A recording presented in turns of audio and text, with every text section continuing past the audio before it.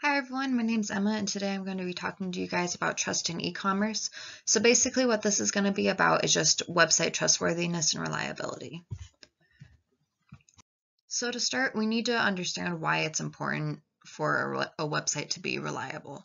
The biggest thing is misinformation is everywhere, and because of this, it can spread really quickly. There's tons of different websites that were built 5 minutes ago, and a lot of these people don't have any qualifications to be talking about what they are talking about, and they're just spreading information just to spread it. And as I said, bad information does spread really quickly. As we all know, Facebook is very notorious for this in all forms of social media. Echo chambers become a big thing where people are panicking over things that just aren't true or spreading just bad information and misinforming people. And also sketchy websites can put you in very dangerous situations. For example, we all know about the dark web. While there's a lot of rumors about it, there are instances in which people have bought things that they probably shouldn't have bought, or there are different websites in which people can hack your devices if you're not careful, and they can locate you and use all your personal information, things like that. So it's just important to understand which websites we can rely on and which ones to avoid. So how do we do this? While this isn't everything that you can use to determine a website's reliability, these are some good basics.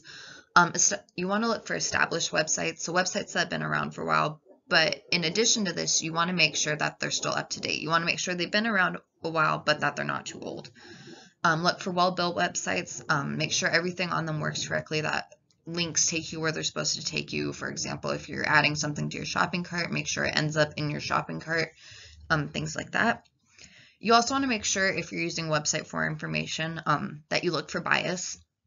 For example, a lot of college students, when they're writing papers, they need to make sure that they're using sources that don't lean into opinion that causes their paper to be biased. Say you're writing a paper on brown rice is better than white rice. You want to make sure you're using actual information and not using a website from someone who's a white rice enthusiast or something silly like that. And you also want to look at the overall look of a website. Just does it look right? Does it look up to date? Well, did the person who built it know what they were doing and things like that? So now I'm going to go into a couple different examples. There's going to be 3 of them. And as you can see, I provided screenshots of each of their actual website. And we're just going to go through their reliability and their trustworthiness, and each of the 3 have different levels from my perspective if I were to be a new customer. And all these websites are real, they're actual established companies. This is just me pretending as if I were a new customer who's never been here before. So the first one we have is Hager's Grocery. It's a grocery store.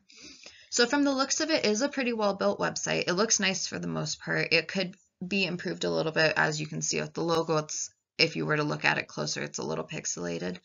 So it does look a little dated in that aspect. It is well established. This website's been around for a while, yet everything is still up to date. All the links work as they're supposed to. You can sign in, you can have an actual account with this website. So when we take all this into account, I'd call it fairly trustworthy, although there are some things that could be improved upon. Our next example is the Loud American Roadhouse.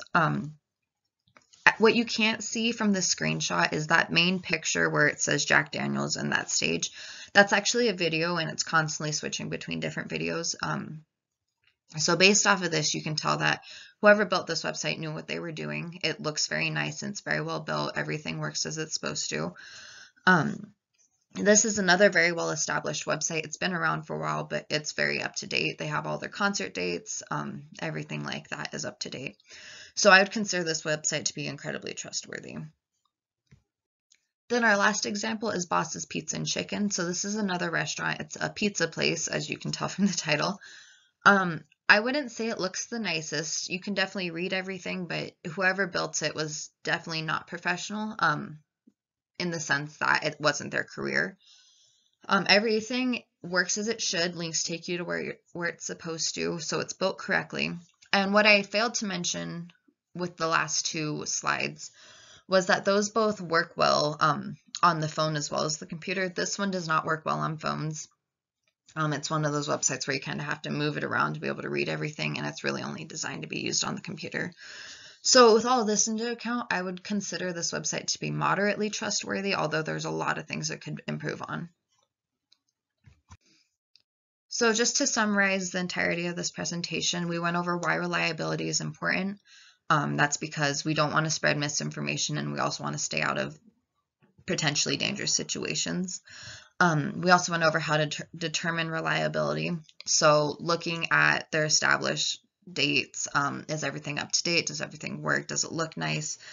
Does it have bias? Things like that. And then we went over 3 different examples of different websites, all at different levels of trustworthiness. And that's all I have. Thank you.